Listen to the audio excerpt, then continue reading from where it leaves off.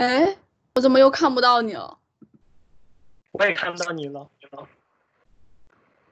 我能看到我自己。我也能看到我自己。哦，我能看到你了。好了。Okay. Sir, sorry, we spoke Chinese because we both have internet problem. Yeah. So Precisely. let's start it. Patrick, you first. Okay, so I would just say my first point. Okay. Okay, my first point is appeasement policy cannot preserve peace in other country, because when you do the appeasement policy, the other country will be invaded and you just let them to be invaded. So appeasement policy actually made wars. Yeah. Okay. So, my opinion, my counter argument is that the Second World War is inevitable because the determination of Hitler to invade another country could not be extinguished, and the policy of appeasement successfully delayed the war for a few years because the foreign expansion plan of Hitler started from 1935, and in 1936 Hitler launched his army to Rhineland, and that can be seen as a sign to invade France to and invade other countries. So in my opinion, the the Second World War is inevitable, and the appeasement brought Britain and France more time to reorganize their army and to militarize to prepare for war. And also the Britain and France starved off German aggression by appeasement, and this action brought Britain and France more time to organize their army to defend. Yeah, that's my first point. Okay, so I'm going to debate with you with this point, or just turn to my next point. Maybe we need to have a short debate section. Yeah, so I think that although Hitler's aggression is inevitable, but the appeasement actually brought the aggression earlier. Like when they intervened Hitler in the remilitarization of the Rhineland, actually Hitler would not dare to invade other country because he was seeing that Britain and France is more powerful. So when at the first, if they don't use the appeasement, then Hitler would not have the courage to do anything. So then Britain and France can control Hitler. And maybe then when Hitler will stop to make further move, so then they can actually have more time to control with Hitler. And maybe then the Germany will collapse in this period. I have one question for you. How do you know that Germany wouldn't dare to invade other countries if there's no appeasement? Because in the remilitarization of Rhineland, Hitler doesn't. He's still afraid of French intervention, and also in the Anschluss of Austria, Hitler still considering the consequence of Britain and France. What if they intervene with the Anschluss? And also in the Czechoslovakia, in fact, Hitler doesn't. He wasn't very confident of himself, of his power, before Czechoslovakia and Austria. However, yeah, I agree with your opinion, but there have several drawbacks in your opinions. First of all, during 1938 and 1937 and 1938, the military forces in Germany is much powerful, is already powerful than Britain and France. And I think and I believe Hitler is confident enough. The policy of appeasement gave, for me, it's kind of like a buffer to stop the speed of Hitler's invading other countries. Yeah, but before the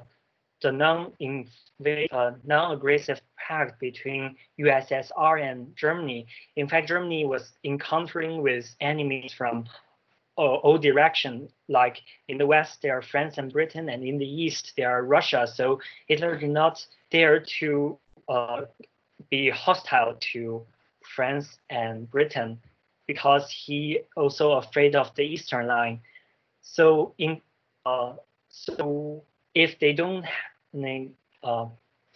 if Britain and France didn't have the appeasement policy, Hitler will not to be make alliance with the Eastern Front with USSR, then because Stalin won't able to have the non-aggressive pact with Hitler, then both sides on Germany will be hostile to Germany. So Hitler will be stuck in the middle.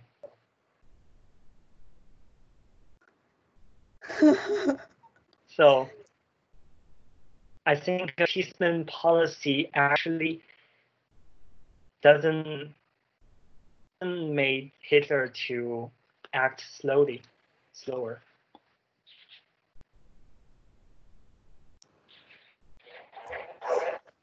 Oh, I still hold my opinion that if there's no if there was no appeasement policy, maybe Hitler started to invade Czechoslovakia, Poland in the year of 1936.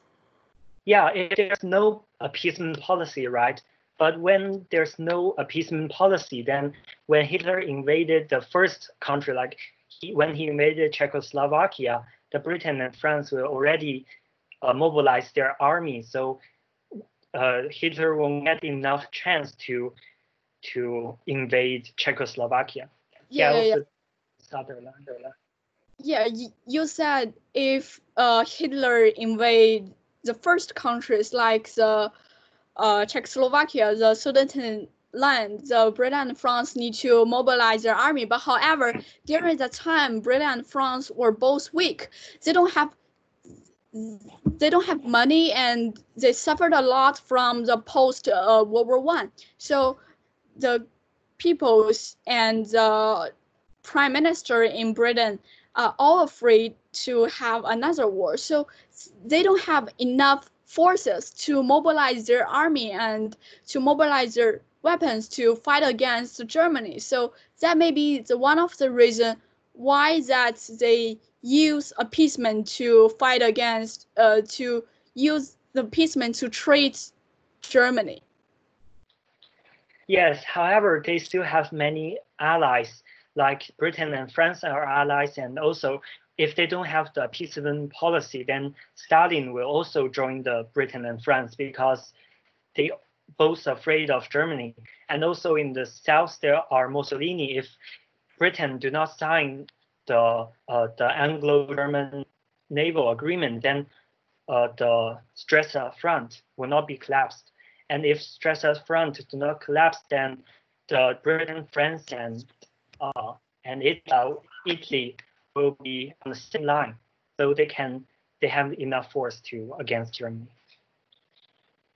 I don't think they have enough force because let we understand Britain and France situation during that time, because Britain was not ready for war, and the rearmament only started slowly in 1936, and it started slowly, and British forces were not matched for the Germans forces, and he could not face Germans forces, and Chamberlain was not a dictator with right to start a war, and also he could not go with a war without the support of his citizens, without the support of British people.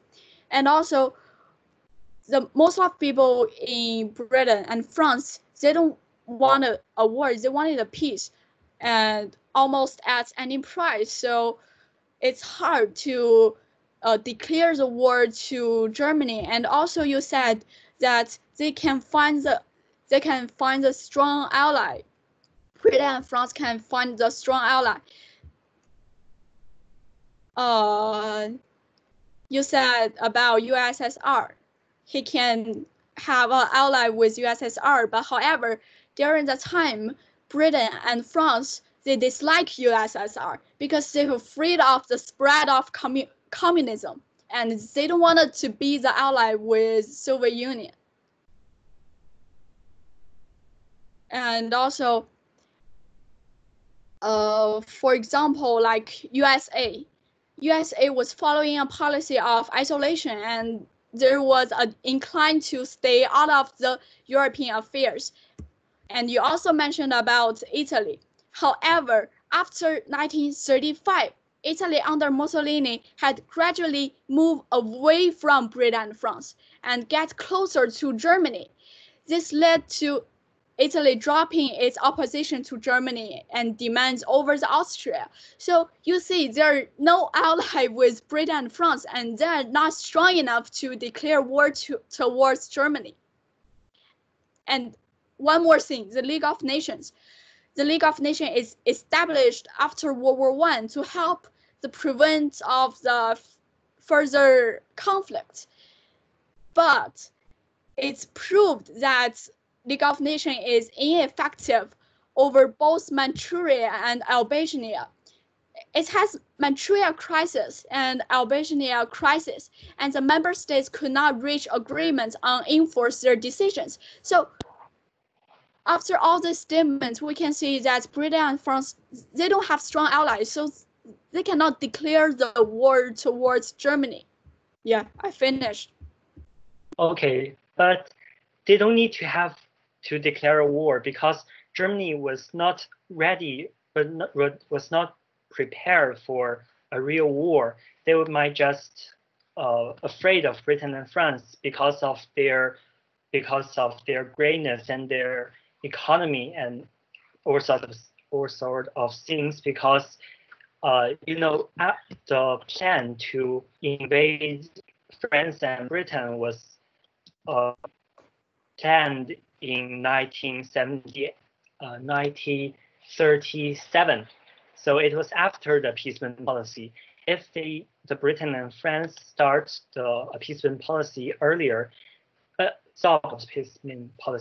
then they can hold Hitler, because Hitler won't have a plan to against these two countries, because Britain and France was weak, but Germany doesn't know it.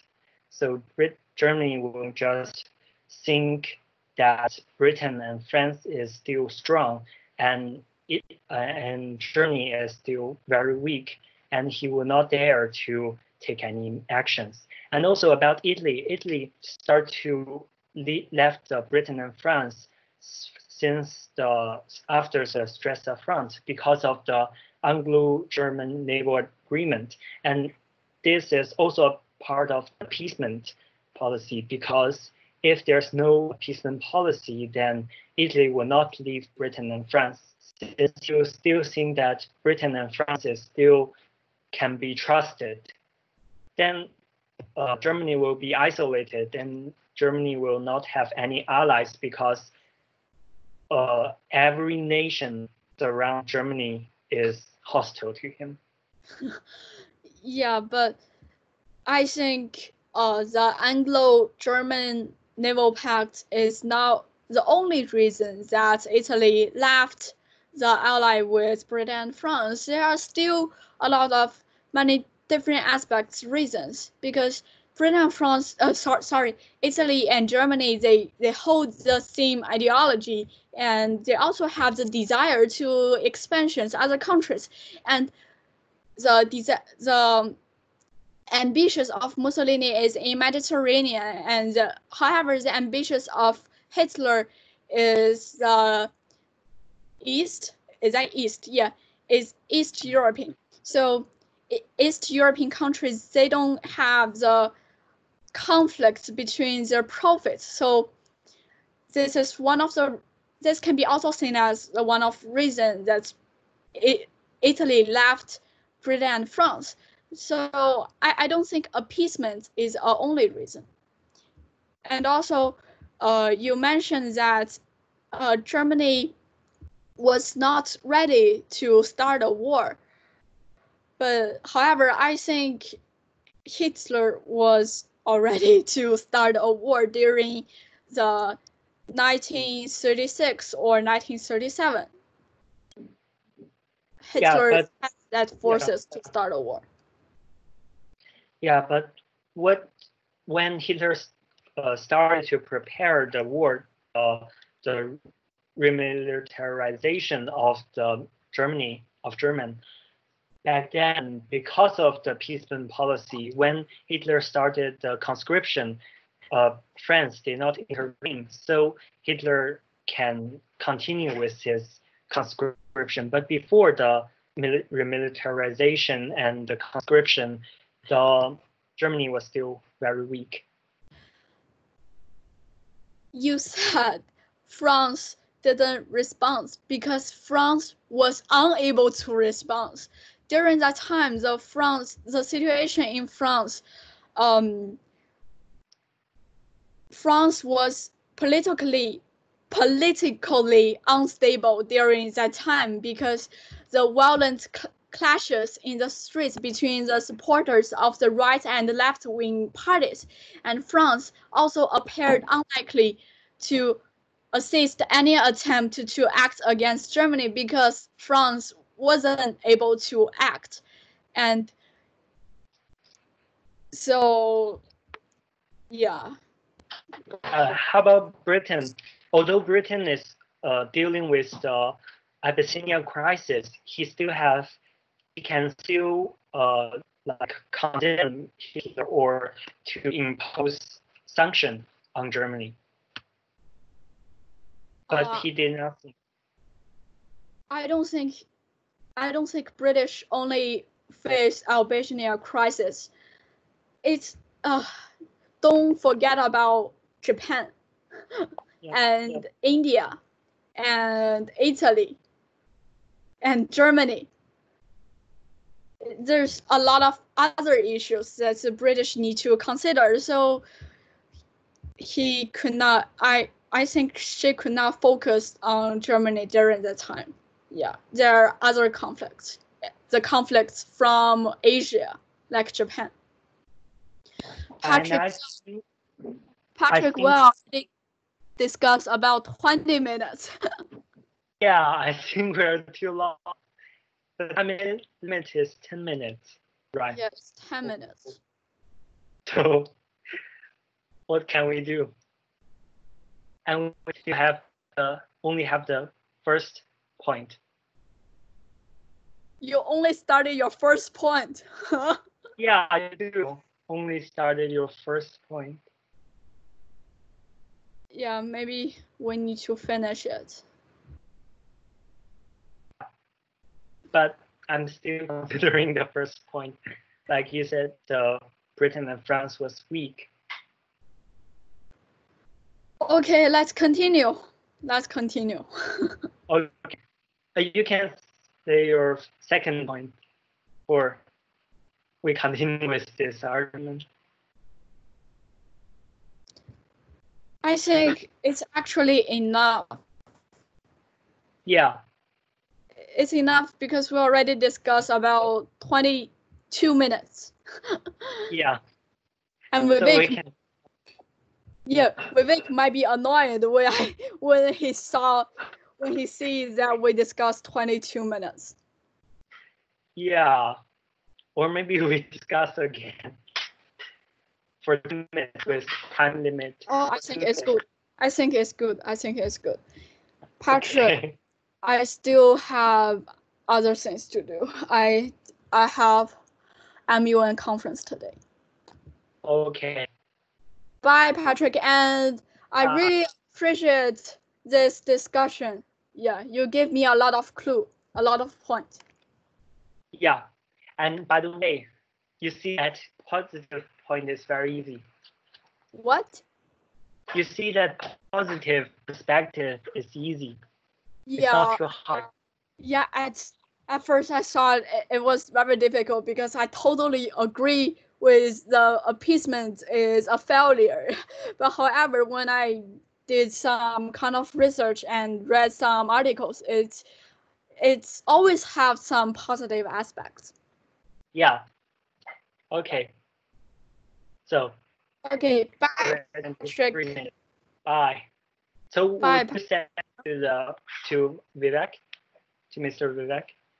Yeah, maybe. Yeah, I will save this video on streams and I will send the link to him. Okay. Bye bye. Okay. Bye, Patrick. Bye.